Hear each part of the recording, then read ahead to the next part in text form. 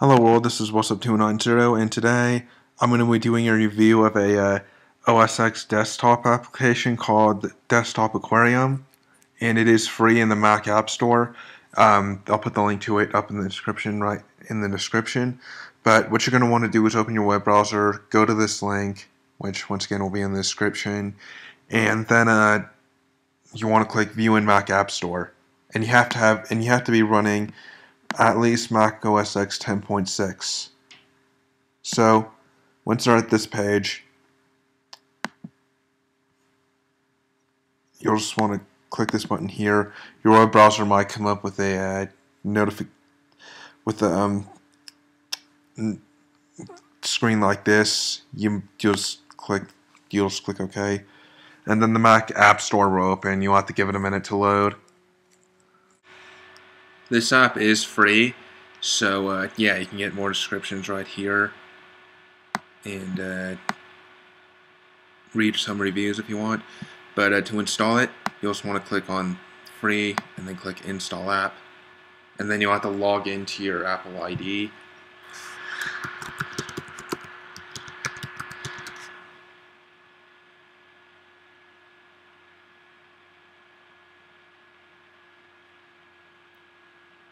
And then I'll say it's installing.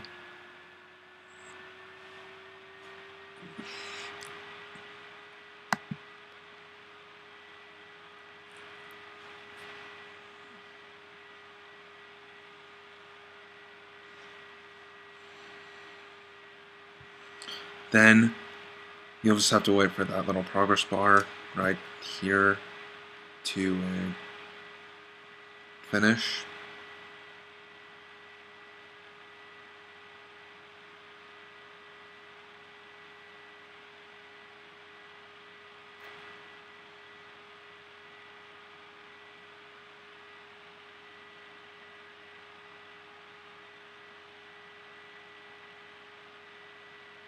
I'm just going to pause the video while it installs.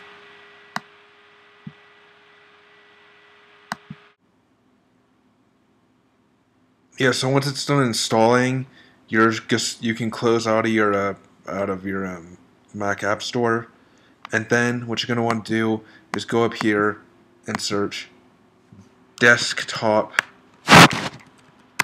Aquarium. Then it should come up with this, and then yeah, it's basically just an animation of a bunch of fish swimming around in HD, and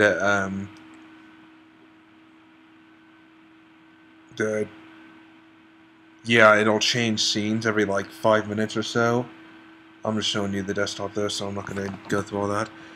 But one thing I'll show you is that you can easily switch back to your desktop by just going stop and hide, and then after that you can just go up, click this icon up here, and then click play, and then if you want to fully close the program, just click quit. And then there is also a full version you can buy, which I think has more scenes in it and stuff like that. But let's take a look at the preferences.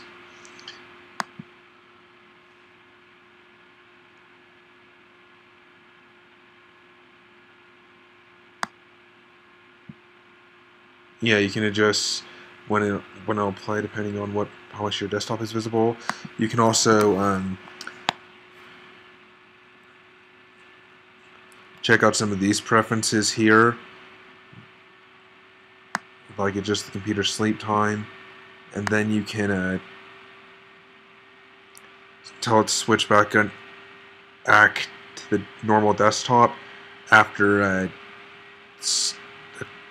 these amount of many minutes of no one ever touching the mouse. and then you can adjust the corner.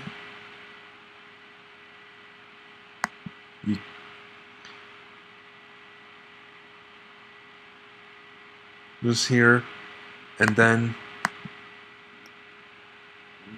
there's also this.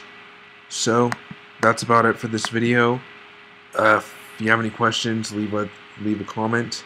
Please do like, rate, and subscribe. This is What's Up 290, and I'm signing off. Have a nice day.